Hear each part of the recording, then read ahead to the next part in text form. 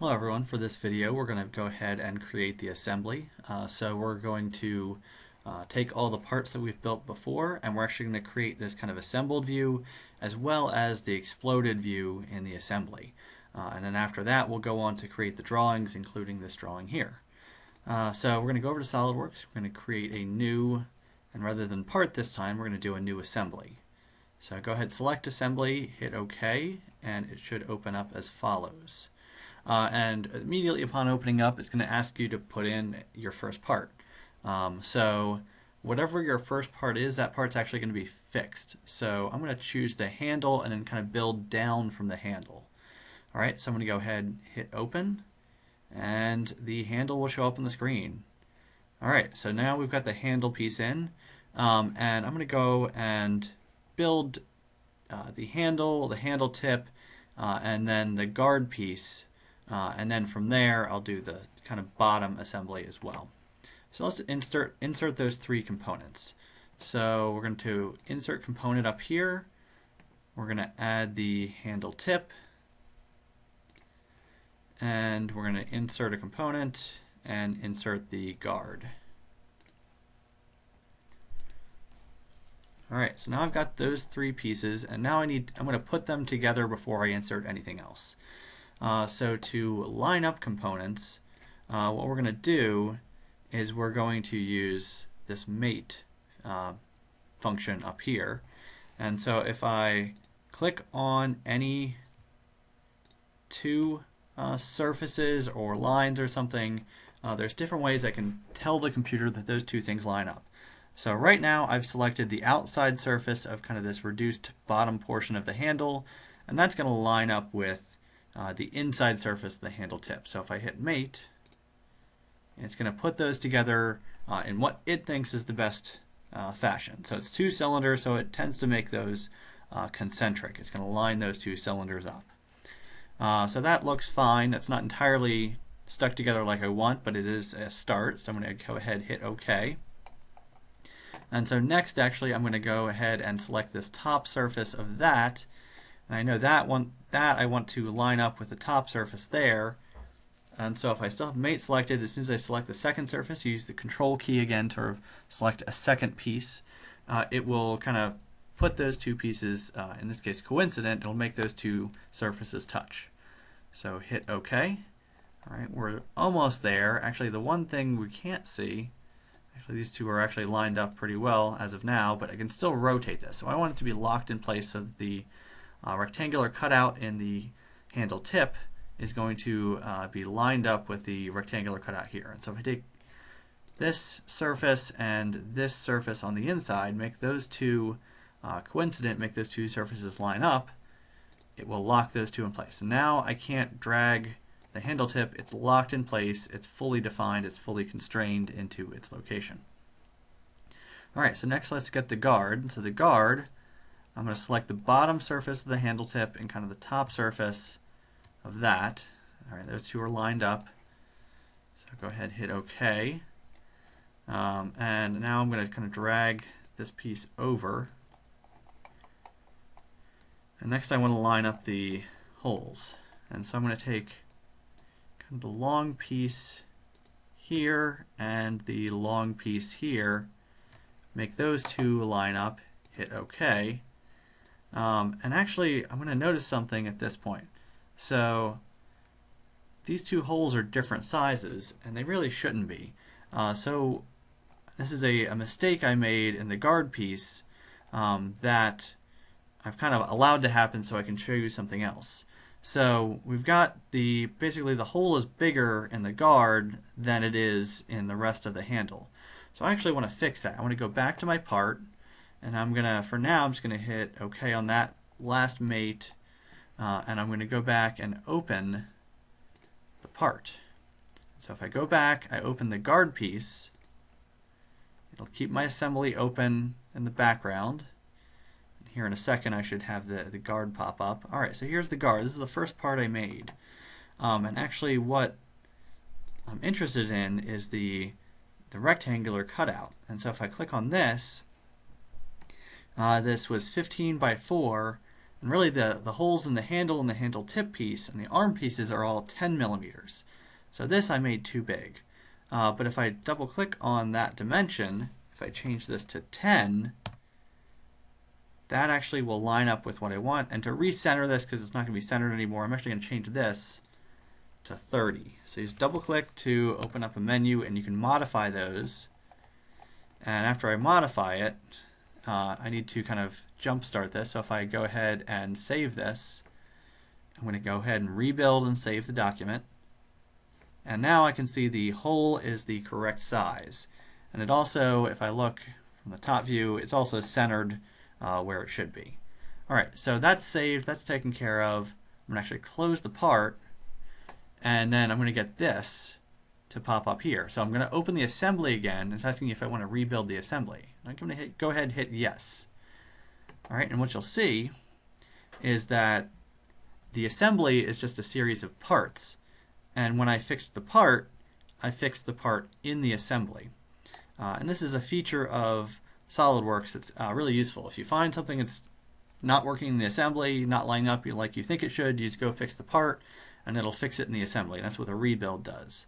Alright, so now the holes are the same size. I do still need to get them to line up. So I'm going to select this surface and this surface here, hit mate to get those two to line up coincident like I want. That's okay. And those, now everything is kind of lined up. I've got the guard, the handle tip, and the handle all together. Go ahead and get back to the isometric view. Alright, so I also need to add the bottom part of this pizza cutter. So I'm going to go back to, well, exit out of mate, and then go back to insert components. So I'm going to insert the blade. This is the fixed blade that I made 40 rather than 80 millimeters in radius. I'm going to insert the rivet. And I'm going to insert two of these arm pieces. So I'm going to insert one arm. And then I'm just going to go ahead, I could do copy and paste. I'm going to insert a second arm like that. Alright, so now I got to put together these pieces. So let's put, how this fits together is the rivet goes through one arm, the blade, and then the other arm, and then I'm going to line the arm pieces up, and the top of the arm pieces go into this hole up here. Alright, so let's put the blade and the rivets and the arms together first. I'm going to drag this over. I'm going to drag all this stuff over. Kind of out of the way. Like so. Alright, so let's get the arms and the blade lined up first.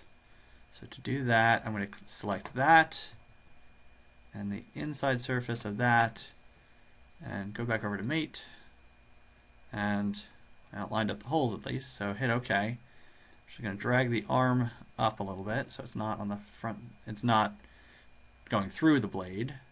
Alright, so next I want to line up, I'm going to select the bottom of this and the top of the blade, and that'll put the arm flat on the surface. Go ahead, hit OK. Alright, let's do the same for the other arms. I'm dragging the other arm down here. I'm going to select that and the inside of the blade and mate. That'll line those up. And for this one, it's not lined up the right way. I actually want to flip that around. And to flip anything around like that, if it, you know, I still want the circles to line up, but I can hit this and it'll flip the arm around for me. So that'll flip it if you've got two different options for getting the things lined up. So go ahead and hit OK at this point. Alright, so I do still need to grab, it's going to be the front surface of this blade, kind of the top surface, like that. Hit OK. And I still want to, let's pull one arm around. Oh, it's still all stuck together. Alright, so I want to get the arms to line up, and what I'm going to do is I'm actually going to grab this surface here and like this other surface here, and that'll flip the arm around for me. So go ahead, hit OK at that point. Alright, and that's the two arm pieces holding the blade. Now I get to go, now I have to get the rivet in there. So I'm going to take the outside surface of that center, kind of smaller portion of the rivet, and this piece here, and that's one mate to align that. I'm going to pull the rivet through a little bit. Alright, now I'm going to take the top surface here, and I got to get it just right. The bottom surface of this rivet, there we go, and done. Alright, so now the rivet's stuck in there. Now I've got the rivet holding together the arm and the blade and everything like that. Alright, last piece in all of this. I need to put the end of the arm into kind of the hole I've got in the arm and guard piece.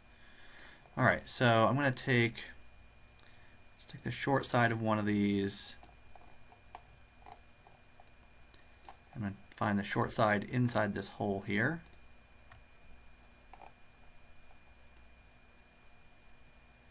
Now it did in fact line that up. I'm going to flip that one around. It's a little bit better. Hit OK. You'll see this is actually a start. So it's not exactly like I want, but alright, so if I take this flat surface here and the long flat surface in one of these, that looks much better. Alright, so that is better. The last thing, I just need to get the depth right. And so this is the most difficult one to click on. So you gotta get the very bottom of the hole, and you gotta get the top of this arm piece. And those two pieces meet up. They're going to be coincident. Go ahead, hit OK. And that is our assembled pizza cutter. So I'm going to go back to the isometric view, like so. And that looks exactly like that.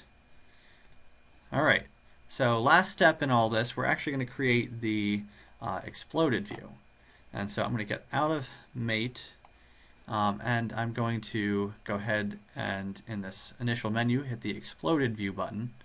And so if I hit this, what it's going to let me do is it's not going to lose any of those mates, but it's going to let me take the components apart. And so I'm going to try to recreate this view over here. And in an exploded view, you want to stay in isometric, so don't rotate around. And you're going to try to get it so nothing overlaps, but you can still kind of tell how everything fit together. So the handle tip, guard, and then blade, those are all kind of vertical. And then these go along another axis.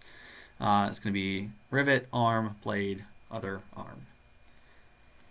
Alright, so if you select a component, you'll get this kind of weird axis thing. And so I'm going to pull this up, pull this up, pull the guard up, and so I got to pull the handle up further.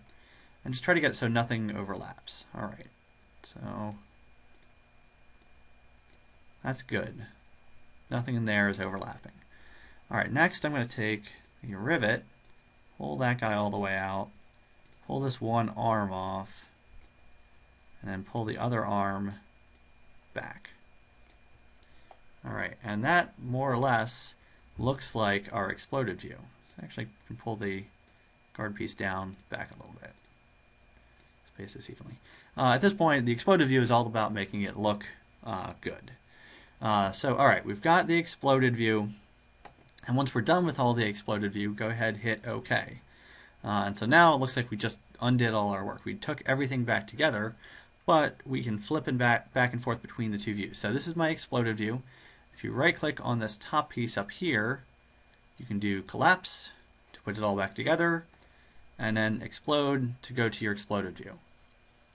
And so one thing I do want to tell you guys about now, so you can go ahead and save at this point. This is exactly what you need for your drawings. But I want to show you a common mistake or a common kind of pitfall that people run into. So if I were to start an exploded view, get distracted, hit exploded view again,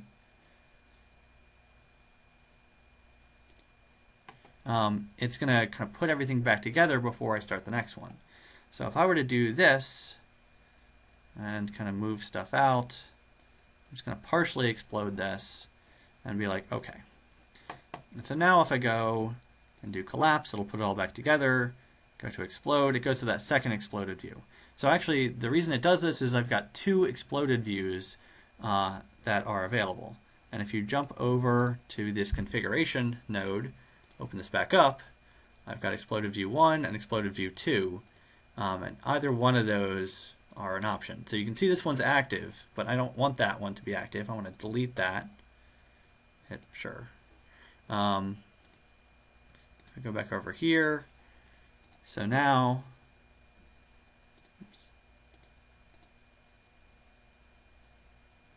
if I should be giving me, right, why is this not working?